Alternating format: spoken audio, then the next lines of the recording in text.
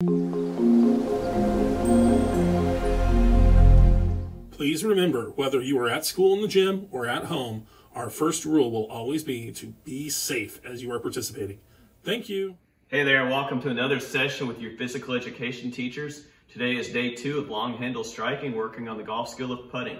You're going to need that striking implement or your golf club, whatever that might be, golf club, pool noodle, and or that spatula, and then a ball. Remember, get a ball that's safe for your area.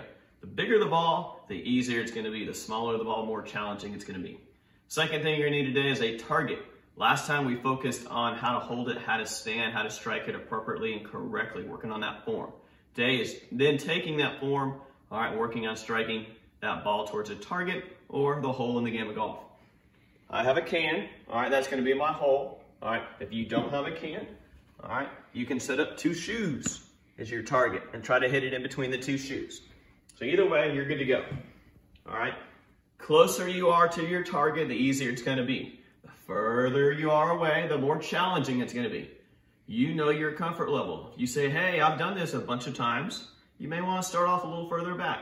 If this is brand new to you, start off close. All right, make sure you're a safe spot in your home where your family says it's safe for you to do this. All right, so today we're going to want to make that ball go in our target or in our hole.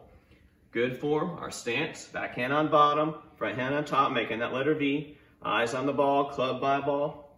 Eyes on target, club back, swing and hit. All right, not too bad. I left it a little short. Remember, it's better too short than too long. I'm gonna go get it and try again.